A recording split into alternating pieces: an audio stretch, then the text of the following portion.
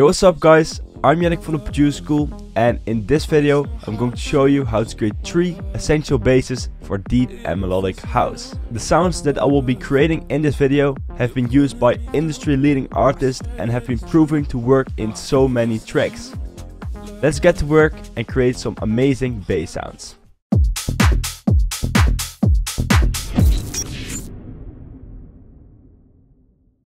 If you're looking for more presets like the ones I'm creating in this video, then make sure to check out our brand new Deep House pack Illusion, which has a lot of similar presets in there, as well as samples, project files and even vocals.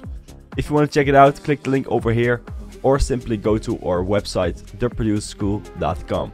The first bass that I'm going to show you is this. It's also known as a Donk Bass, and we'll create it from scratch, and I will show you everything about the sound and how it's made. This Donk Bass is a perfect example of FM synthesis, and for that you will need 2 things.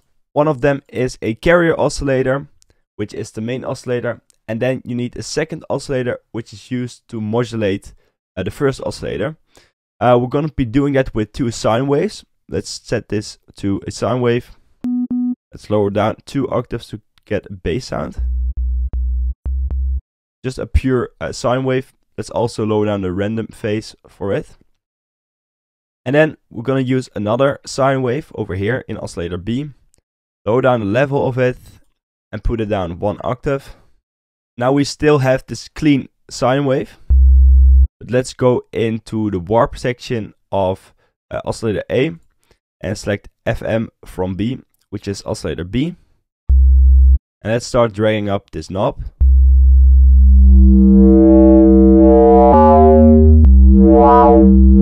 It's creating this unique metallic sound, which is perfect for this bass. Let's put it to around 48%. We can modulate this later on, but let's leave it like this for now. I'm going to use envelope 1 to shape the sound a bit more. Let's lower down the sustain like this and the decay as well. So you get a more plucky sound, and let's also increase the release a little bit. Then let's enable the filter. Let's select the MGLO 18 filter.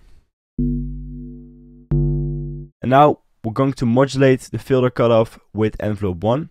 So drag it on top of there, like this. Drag it down, something like this.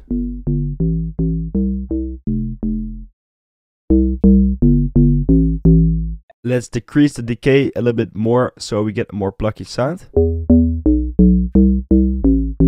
Let's increase the drive of the filter as well. You can also choose to add some more punch to the sound, and I'm going to do that by creating a really short envelope with envelope 2. So lower down the sustain all the way and a decay of time of around like 50 milliseconds. That should do. And then I'm going to link the envelope 2 to the chorus pitch of oscillator A, which is the main oscillator, and set it to one direction like this. And now there's a really fast envelope going on the pitch. So if I put up the decay, you can hear that the pitch is going down. But we want to make this really fast, so it creates a kind of click to the sound.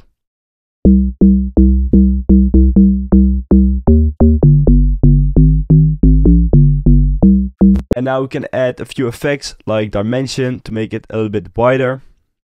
So put up the mix and the size as well. You can also choose to add a little bit of reverb, but make sure the size is small and the decay as well.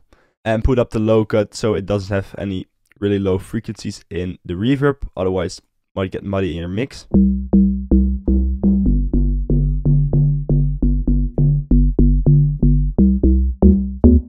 That's it for the Donk Bass. Here's it one more time.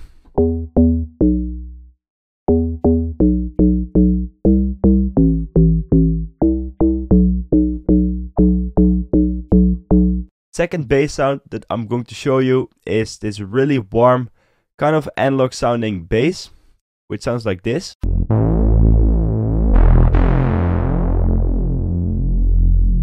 You can hear this sound in a lot of deep house tracks by artists like Medusa. They use this sound a lot in their tracks. Let's init the preset and let's start creating it from scratch. For this bass sound, I'm going to use the wavetable called Basic Mini. And let's just leave the wavetable position like this. Put it 2 octaves down for oscillator A. So we have more like a bass sound. Then let's use the same wavetable for oscillator B. Also put it 2 octaves down. What I'm going to do now is to detune the sound. You can do this by going to the unison of oscillator A, putting it up and adding some detune. But there's also another way to do it, which creates a more analog feel to the sound. Put it back to 1 voice for oscillator A. By adjusting the fine tune of each oscillator separately, you can create this really nice analog sounding detune. So let's put the fine tune down for oscillator A, something like that, and put it up for oscillator B.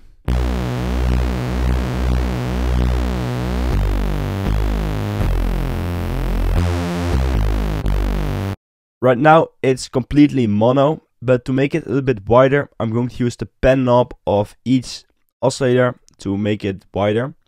So for oscillator A pen, let's set it to around -15. Let's shape the sound a little bit more by using envelope 1. Lower down the sustain like this, add some decay and release.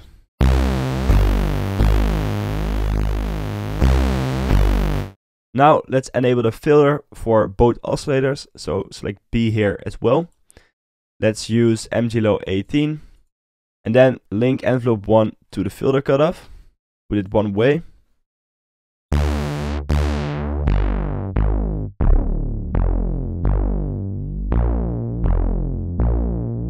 Let's increase the drive of the filter a little bit.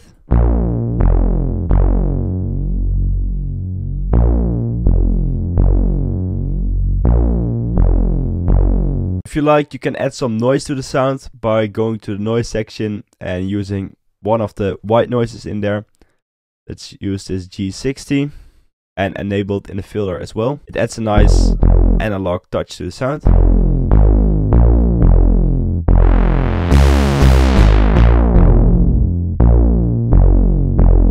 Now let's add a few effects like chorus to make it a little bit wider.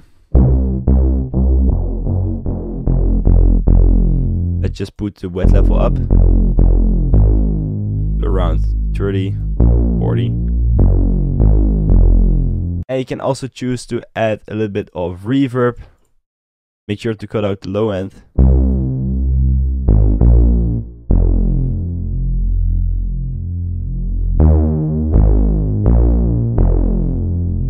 Then the third bass that I'm going to show you is this warm, plucky bass sound, which goes like this. Let's init the preset and create it from scratch. We're gonna be using the Juno wavetables you can find over here in the factory wavetables of Serum. And let's set the wavetable position to a saw wave. So right now it's a square wave, and let's set it to the next one, which is a saw wave. Lower it down 2 octaves. And let's enable oscillator B as well. It's also the Juno wavetable, but let's drag up the wavetable position and use this one, which is a kind of square wave. Lower down 2 octaves like this, and let's drag down the level so you can barely hear it. Now I'm going to shape the bass sound with envelope 1. Let's drag down the sustain and drag down the decay as well. Something like this will do. And let's add a little bit of release. Now enable the filter and use MG-Low 24, which is a pretty steep filter. Make sure to enable oscillator B and the noise as well. And now let's link envelope 1 to the filter cutoff to create this nice filter envelope.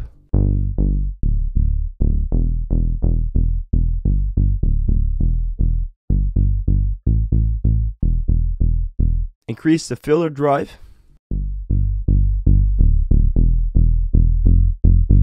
Let's add some noise to the sound, enable the noise oscillator and let's go for G106, this one. So when you open up the filter cutoff, you can hear a little bit of noise, which is great. Let's use the same technique that we used for the first bass in this video, which is using a really short envelope to modulate the pitch of the oscillator to get this punchy effect. Let's lower down sustain all the way and create a really short shape with a decay time around 20 or 15 milliseconds. And let's link this envelope 2 to the chorus pitch of both oscillators. Something like this.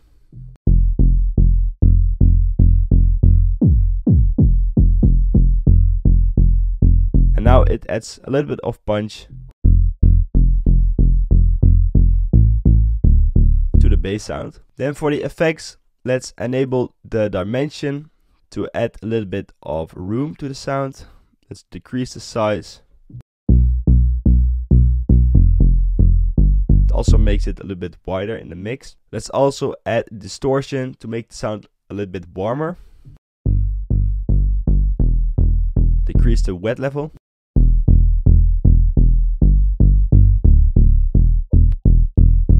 Adds a little bit of those nice upper harmonics, which also makes it a little bit more easier for the bass to cut through the mix. Of course, you can also do this in like the real post-processing in the mixer, but for now I'm just staying inside of Serum to make it a little bit more easy for you guys. Let's add a little bit of chorus as well. Put up the chorus filter like this, and let's lower down the depth. And let's start increasing the mix.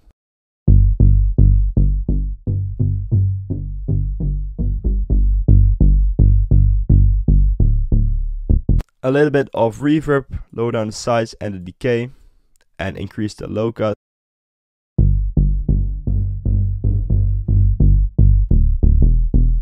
And that's basically it for the sound. You can also choose to open up the cutoff a little bit more, so you get a less deep sound and a more plucky saw sound.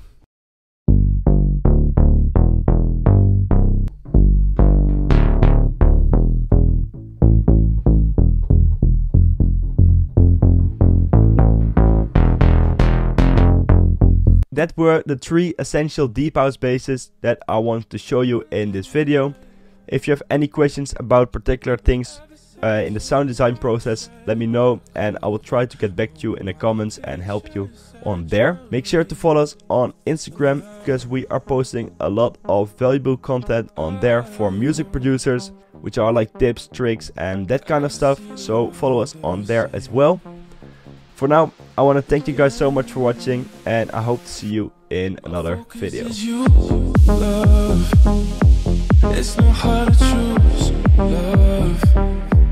It all feels so new, love. You're pulling me